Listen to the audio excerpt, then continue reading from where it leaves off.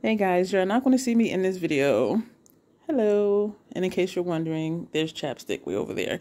So I'm going to reorganize my eyeshadow palettes. This is what it looks like. These are all of my eyeshadow palettes. This is the Swamp of Sorrows that hides from me even though it's in the front because it's so small. A few singles. And these are my gel liners. But from here to here to here, this one and here, these are all of my eyeshadow palettes. And when I was saying I wanted to, this is an empty palette, Natasha Denona Quint.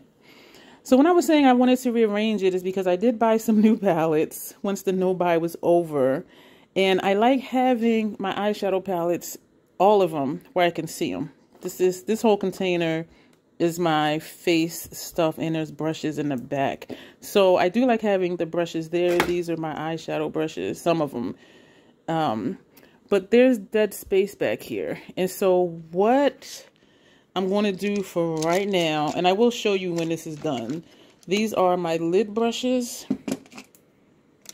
These are my crease brushes, even though I don't do traditional crease. Blending brushes, I should call those. And these are brushes that I use for lower lash line. And those were there because, as you saw, they fit nicely in this space. So I'm going to just turn these sideways so they don't fall over. So for where the large palettes are, what I was saying before, these small palettes, the smaller ones, these are lethal right here. They come to the top of the container where all of these palettes are. And my concern was when I used to have these in here, I didn't see them, but because I pull out my eyeshadow palettes and makeup before I do my makeup videos, it shouldn't be a problem, right? But it's just something about wanting to see them. And so this is going to go away. This is the paper that I had my pressed pigment notes on, so that can go away. These papers, okay, this is Mothman palette, so I'm going to keep that there. Circle Loco eyeshadow looks to do, and I don't know what this is. Oh, this is more pressed pigment information. This right here is the paper that I printed out that had the description of the Mothman shades. Okay, so you see the first one was 1966. It's described as a a champagne gold sparkle shadow. I'm not going to go through them all, but I printed those out because most of the shadows in Mothman are dual chrome and multi-chrome. And so I wanted to know as best as I could, like what they would look like when I put them on, because they don't show up the way they are.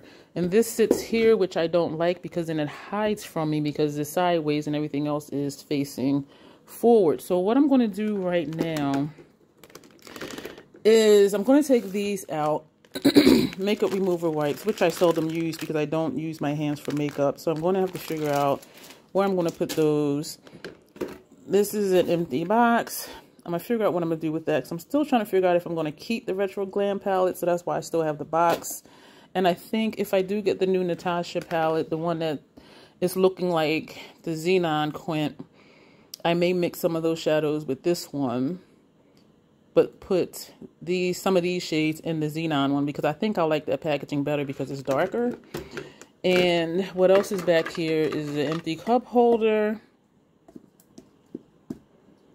And there's the other half of the cup holder, and it has this mirror in here and makeup remover that hasn't been opened yet. So this can go somewhere else.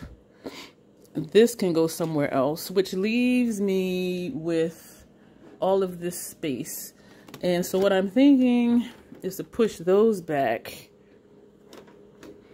And I think I'm going to finish this and then come back and show you, because I can take these lethal BYOPs. Well, I think one is not a BYOP. Like, they can just stand here.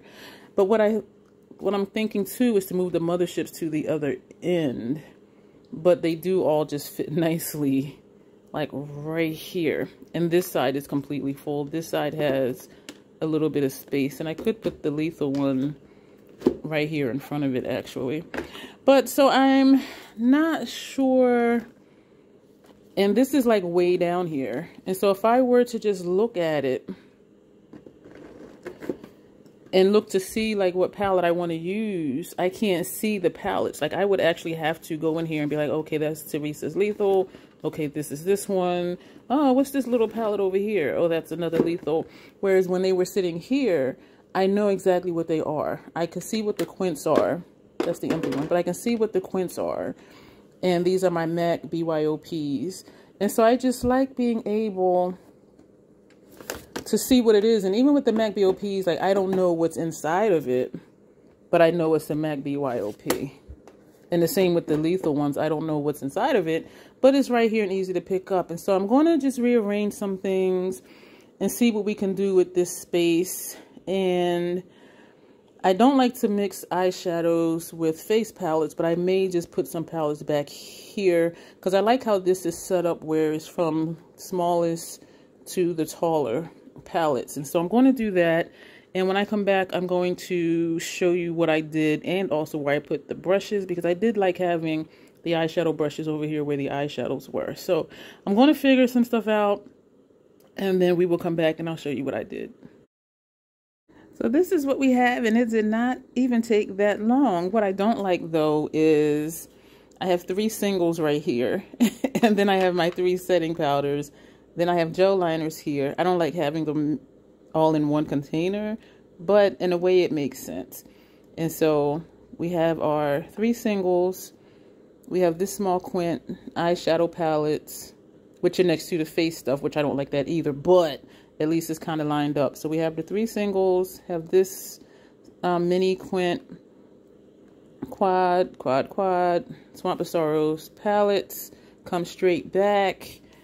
MAC palettes here, palettes. I put Mothman back here so at least I will see it.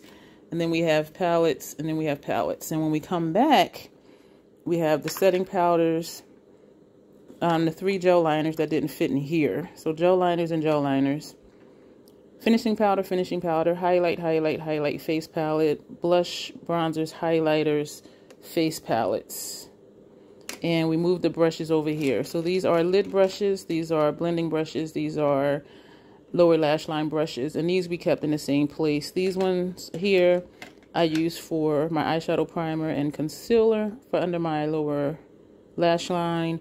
These are the brushes I usually use for lower lash line, or if I want detailed outer V work. So all of these brushes in here are, I think, the same. And then we have our gel eyeliner brushes back here. So that did not take long at all. And yeah, this is my eyeshadow and my face palette collection. And I will be rearranging again and doing a declutter once I show you guys what I purchased, because then I need to make room for the new stuff. But let me know what you think. Like, does this make sense? Like how it's set up and everything is more or less, you know, in its own kind of row type thing. So thank you for being here to help me do this, and you will see me in the next video.